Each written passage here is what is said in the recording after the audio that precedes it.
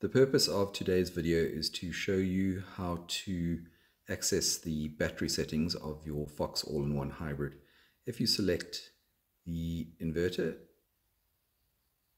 you would normally go through to the real-time display showing you what is happening with your solar system. For the battery settings, you need to click on battery and then select this cog at the top, and down at the bottom of the screen there is the minimum state of charge settings.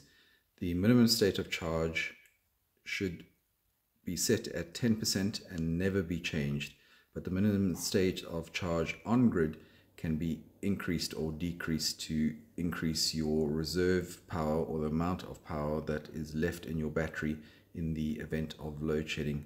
So in this case, I'm increasing the reserve power to 50% because I'm expecting load shedding, and during cases of no load shedding I would then reduce it back down to the 30% level.